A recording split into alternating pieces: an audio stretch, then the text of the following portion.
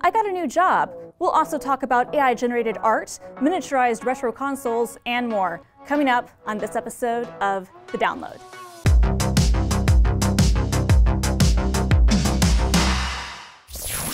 Welcome back to another episode of The Download. I'm your host, Christina Warren, Senior Developer Advocate at GitHub. Yes, that's right, I got a new job, and although I'm no longer at Microsoft, we still wanted to continue this show, which for the newcomers is a weekly roundup of the latest developer news alongside some pop culture, some nerdy tech, and Wordle clones, because 2022 has been very big. It's been a very big year for Wordle. So anyway, along with the new job, The Download now has a new home, which is right here on the GitHub YouTube channel. So please like and subscribe, turn on the notification bell, you know the drill. The plan is for the show to remain pretty similar to what it was like before, but please let me know what type of content or news you would like to see more of in the comments down below. And I'm super excited about my new job, but I'm equally as excited to keep this show going. And as for my hoodie this week, it is fast.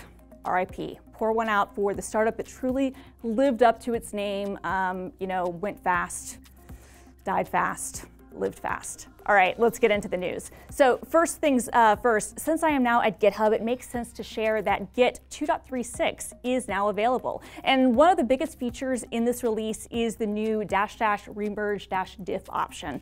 And as Taylor explains in the blog post that I've got linked below announcing this release, this adds some nuance to the git show command and makes showing diffs in commits with merge conflicts more understandable. And in addition to that feature, fsync configuration is now more flexible, which should be really useful for server operators. And there's now some new stricter repository ownership checks. This was a feature that was also released as a security patch last week for Git 2.35 and earlier.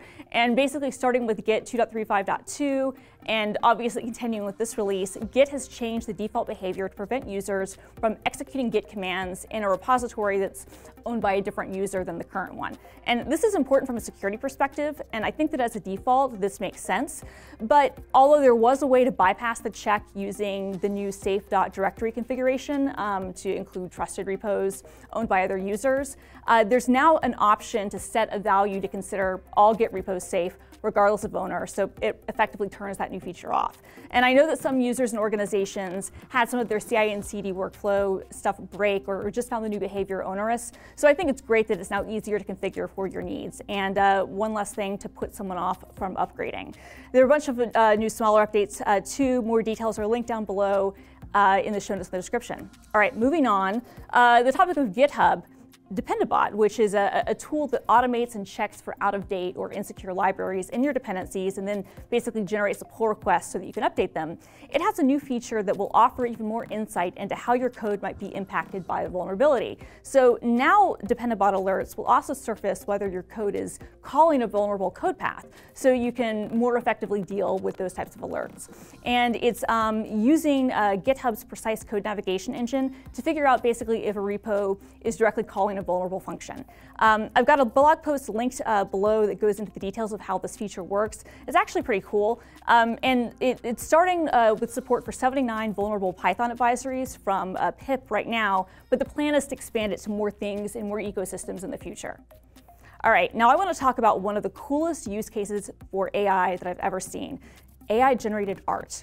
That's right, I'm talking about DALL-E 2, which is from OpenAI, and it is an AI system that can create realistic images of art using descriptions in natural language. And the name is a portmanteau of WALL-E and Salvador Dali, because the use of AI creates these like surrealist images. And as the name suggests, this is the second version of the system. And it isn't open to more than just a select group of researchers right now, but there's a wait list, which I'm definitely on. But the image examples that the team has shown off are just incredible and also incredibly bizarre. For instance, teddy bears working on a new AI research underwater with 1990s technology produces the image, which is just unbelievable. Or what about this one? A bowl of soup that looks like a monster knitted out of wool. It can even be used to edit existing images or create stylistic variations. And I know that this kind of seems sort of dystopic, but as a lover of art and surreal art at that, I think this is incredible. It blows my mind. So I've got a link to the DALL-E webpage, their Instagram, if you want to learn more and see more examples.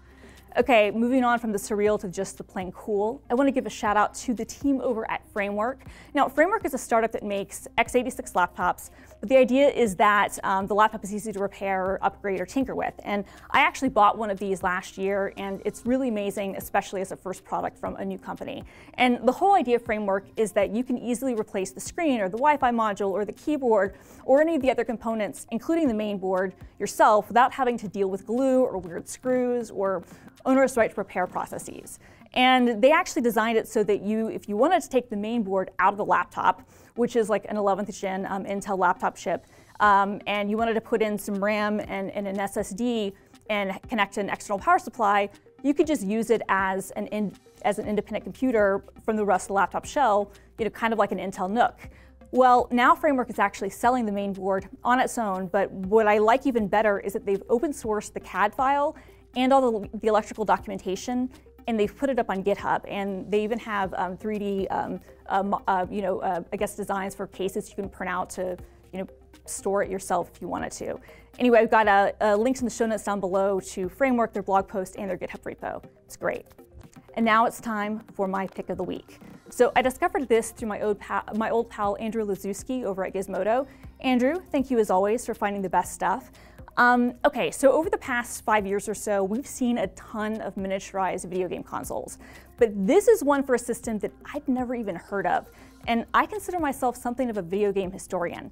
So in the early 1980s, there was a system called the Vectrex, which had its own special CRT display, and it could draw scan lines in any direction to simulate the appearance of 3D. Now, unfortunately, Vectrex was the victim of the 1983 video game crash. Damn you, E.T. But it still has a pretty robust community. And so Brendon over at Retro Game On basically created a log of building his own mini Vectrex using a Raspberry Pi 2 and some other stuff. And I gotta say, I've got a link to Brendon's write-up below. It's just so cool to see what he's done. And it got me thinking about what kind of miniaturized video game consoles I would like to see in the future. I think for me, I want to see the N64 most of all, but I'd love to hear your thoughts in the comments down below. And also let me know about what comments you have on any of our other stories and thoughts on what kind of news you want to see more of.